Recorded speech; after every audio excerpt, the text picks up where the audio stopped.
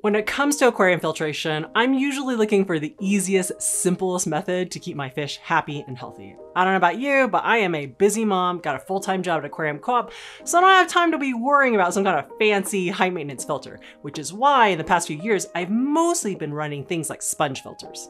However, recently I've been feeding my 20-gallon aquarium pretty heavily because I want to make sure the platy babies get enough to eat, which means my sponge filters aren't always able to keep up and get that water crystal clear.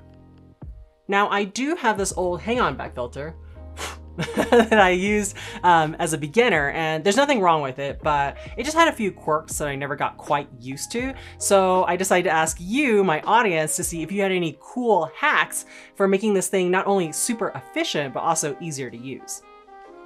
All right, hack number one is if your hang-on back filter comes with disposable cartridges, go ahead and get rid of all those and instead use reusable filter media instead. So usually the companies, they give you disposable cartridges that have to be replaced like every month or so because they want to keep making money off of you. But instead, I like using AquaClear because it already comes with the reusable filter media, such as sponge, which would act as mechanical filtration, and that strains out any particles that are in the water, kind of like a coffee filter. Then for the next layer, I like to use these bio rings. And they have lots of porous surfaces, so they can house lots of beneficial bacteria that ends up processing that toxic nitrogen waste that comes from your fish poop. For the final layer, AquaClear likes to give you activated carbon for chemical filtration, which is used to remove medications or tannins from the water, but that is not reusable. So I usually get a packet of Purigen instead, which you can clean up using bleach to reuse it. If you don't know what mechanical, biological, and filtration are, I have a whole video over here that kind of explains it. Now, I don't usually use chemical filtration for the top layer. Instead, I use filter floss to get my water super clean. This is the cheap batting that you can get from craft stores, and because it's so dense and fine, it strains out those really, really fine particles that you normally would not get filtered out from a sponge filter. Now, while the filter floss is really cheap, sometimes I find it easier actually to buy the fine filter pads instead, and you just cut it out to shape, stuff it on the very top layer, and then when it gets clogged up, go ahead and throw it away and replace it. Hack number two is to cover the filter intake. You can see there is a basket over here, which has slits that little baby fish or leaves or other debris can get sucked in and then end up ruining your motor. So instead, you want to cover it with something like this, which is called a pre-filter sponge. This is great because not only does it protect your motor from getting burned up, but also it provides additional mechanical and biological filtration. Just make sure that you clean this thing every once in a while or else it'll get clogged up. Same thing applies to your filter media. You just take it off, and then the water that you remove during a normal aquarium water change, you can take this, squeeze it in that water or swish it around, and that way you will clean the debris in here without killing the beneficial bacteria in the sponge. Hack number three is if you want to use live plants to purify your water of toxic nitrogen waste, but you have fish that like to eat plants, you might consider growing plants in your filter instead. So this would require you to leave off the lid of your filter, but you basically can take something like a pothos plant and then just cut off a little leaf and then stick the stem part into the water and it will start growing roots, which is really cool. I bet Lucky Bamboo would probably also work as well, but Julian says that they actually put their pothos inside of a mesh plastic basket, so that way it's easier to remove during cleaning and then they can trim off the roots if they get too long. Rat Dragon has a whole list of other plants that you can also consider trying, but some of them might be a little bit too big to fit in the filter, so do a little research first. Hack number four is to minimize any vibration noises. Now, I've never had an issue with this, but Bill Smith says that he just takes the lid off of the filter, puts a rubber band around it like this, and then you place it on there, and it's no longer shaking, yay! Now, if you have the issue where the filter is rubbing up against the tank rim or the tank itself, other people have mentioned putting a piece of foam or sponge between the two, and that will completely silence it. Now, if your filter still has too strong of a current coming out from it, even when you put the flow to the lowest setting, there are several ways you can baffle it, which I have a whole video on over here. Some people like to cut a water bottle in half and place it over the output of the filter, but I feel like it looks like a piece of trash and isn't very pretty. So instead, I like to buy a soap dish like this that has a really strong suction cup.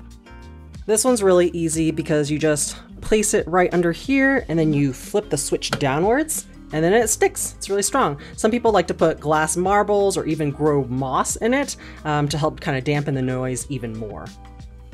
Another option would be to get a really tall piece of fake decor or its hardscape and then put it right under the filter like this. That one's obviously a little bit too tall, but basically you would have the water pouring on top of the decoration, and that will not only baffle the flow, but also help minimize any splashing noises so you don't feel like peeing every few minutes. So hack number 6 is to hide a little heater inside. Now this would depend on the size of your filter and your aquarium, but basically there are these small flat heaters that you could potentially slip inside kind of behind that filter media, and supposedly that helps to distribute the heat in the aquarium more evenly, as well as prevents any fish from getting stuck behind. And that is actually a thing. I totally had an emerald green Cory get stuck behind a heater once and actually pass away. So something to watch out for. Now, when you're doing a water change, a lot of times you want to turn off the filter so that if the water goes down below the intake tube, the motor doesn't start running dry and burning out potentially. However, the only way to do that on a lot of filters is to unplug it, and it can be hard to reach around the back of the tank and find where that outlet is. So instead, Jeffrey recommends using a Wi-Fi timer like this, and then that way you can just use your phone to turn on and off that filter, which is really nice. Plus, when you're out of town, you can check your phone to see whether the power is on and is running your filter. Plus, if your hang-on back filter happens to be self-priming, which means you don't have to pour in water into the media basket whenever you want to restart it again, you can just set your Wi-Fi timer to always go on at midnight every day. And that way, if you accidentally forget to turn on your filter after the water change, your timer will catch it for you on your phone.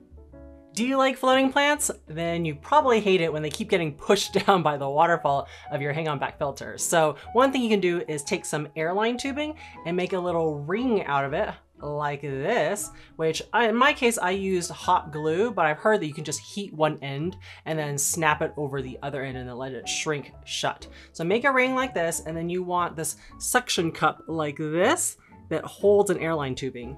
So then you can just snap that in there and then place this ring wherever you want in the aquarium so that the floating plants stay inside of the ring. However, Aaron Smith had the opposite idea where, I mean, very similar, where basically you take this same ring and then you mount it underneath the hang-on back filter like this. And then so the waterfall would basically pour into the ring, and it would prevent any of the floating plants from getting inside of the ring.